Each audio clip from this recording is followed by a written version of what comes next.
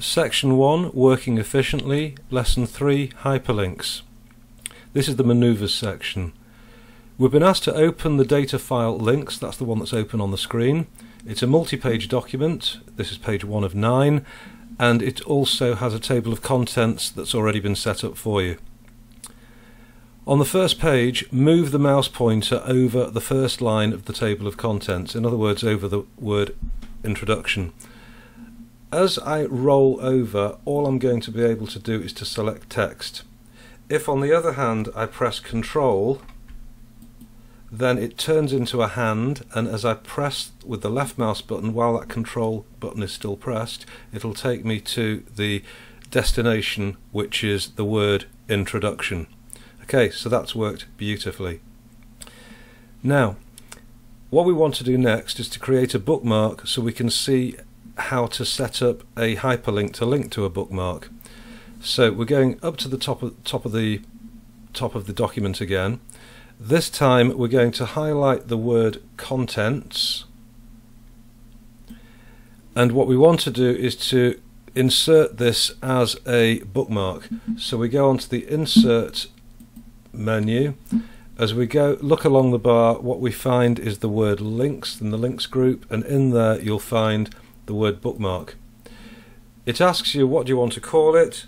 We've been told to call it Contents. Once we've put that in, press Add, and at that stage we've set up the bookmark as being the location we wish to link to. Now we need to set up the hyperlink that triggers the move to that location. So we've been asked to move to the last sentence of the document, which is click here to return to the contents page. And what we want to do here is to select the word here, and we're going to turn that text into a hyperlink. So in the links section again, go for hyperlink. We want to link to a place that's actually in this document, so we click on Place in this document, and then within the bookmark section we should find our destination, which is the bookmark that was called Contents. So click on that and then press OK. Right, the hyperlink has now been applied. Let's just check whether that actually is the case. So Control, click, takes me to the word Contents. Everything has worked exactly how I wanted it to. I mentioned earlier that images can also be set up as hyperlinks, so let's see how we do that. We've been asked to move to page 2, and on there you'll find an image of a shark. Select the shark image, click Hyperlink, and this time we're going to link to an existing web page, and the web page is going to be called www.ciatraining.co.uk. Press OK to apply that, and now click away first, and if we do Control and then click, it will then open the web browser to direct us to the CIA training web page. And there it is. It's also possible to amend existing hyperlinks.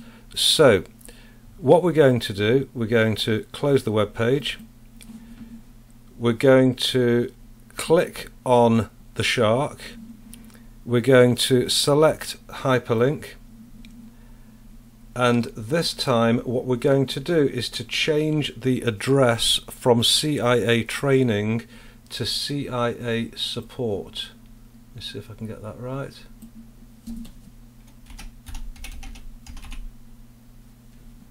I think I've got that right. Press OK, and then again click away first, Control, you got your hand, click, and what should happen now, it should take us to a different website, this one being called ciasupport.co.uk. OK, Finally, to remove a hyperlink, all we do, select your image, right click and remove hyperlink, and at that point any links to anywhere else just aren't in place anymore. Okay, I hope this has been of some use for you, and let's meet you again on the next lesson.